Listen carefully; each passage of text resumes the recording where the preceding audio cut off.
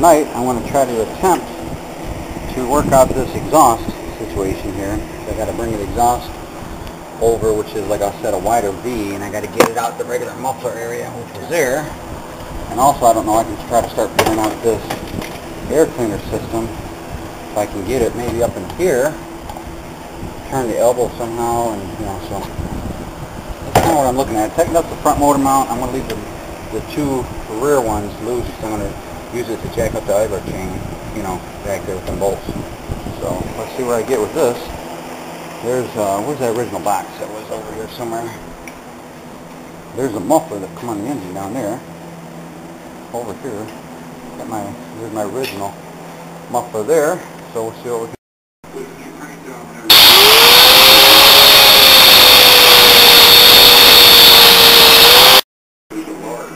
Alright, watching Pawn Shop over there. Anyway, sorry about the distraction, but I'm going to cut these flanges off the previous existing 29 horse, I can say previous, but the new 29 horse engine.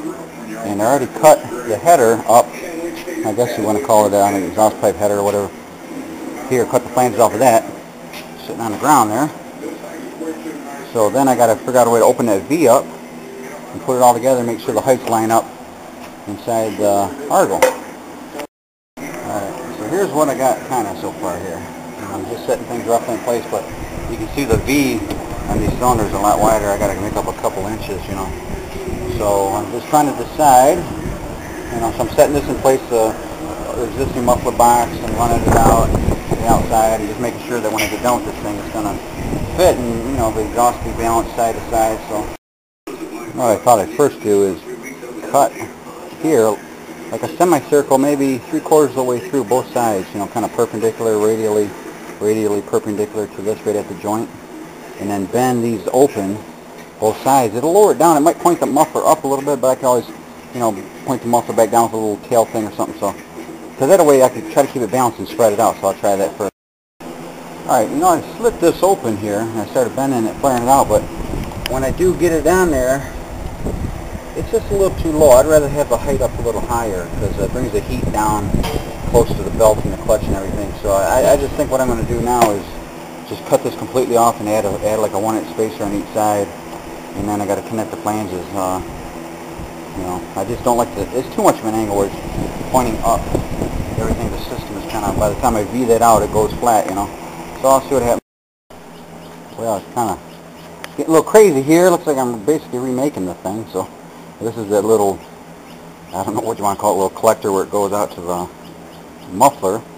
These are the little header pipes here that I got to cut and space them out, put flanges back on them. So I got a muffler shop going here, man, a whole exhaust fabrication shop.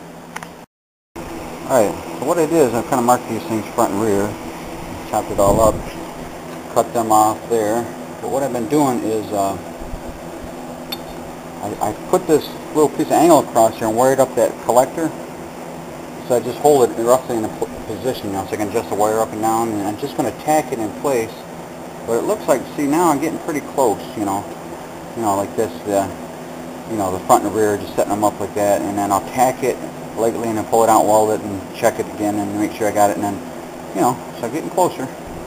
Alright, here's what I got going here. So I'm just tacking it in place first a little bit, right, real carefully, then I'm going to pull it out, both sides, and weld it up good and paint it with some high heat. So I'm getting closer.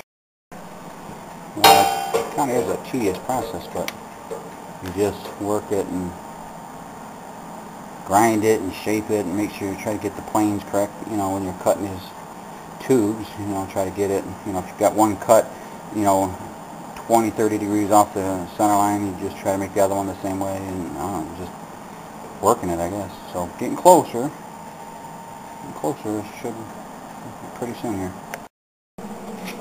Okay, well, yeah, when I tip it upside down now, some of these you got to do some fill welding, so some of these little slivers that I had I can put in place to help me fill it. So if you're not good at filling, maybe you got to practice a little bit on some different things. But so anyways, I'm going to have to weld the back side and take my time, different positions, let it cool and double check it, and pretty soon I should have this. that one there I'm filling. Like I said, this one over here is a little bit too big, so I just took a piece of the little pie-shaped cut out of the manifold and using it on that side. That side there's not bad, so I just, take my time and just fill it. There it is. Not the prettiest thing in the world, but it'll work. It's just like the other one, right? Just a little bit wider. So just salvage the flanges and the parts and re-weld it. So I'll paint it up, put it in. Alright, the exhaust is in there. I just gotta put the bolts back in the collector flange there and a couple shields like on the top and bottom of it, but that's back in. Now this, I took the bracket off that was right here. This was sitting there because it won't go there, the hood won't close, so it looks like this thing may fit over here, kind of on an angle here, and this,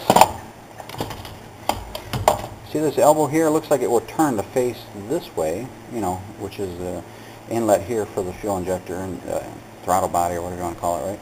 So I think this will turn 180 degrees that way, so then maybe I can fab up that bracket so this can actually sit up a nice height to get some cool air coming into it. So anyways, those are kind of where it's going a little bit, so I'm not getting tired tonight, so I'm going to call it a day.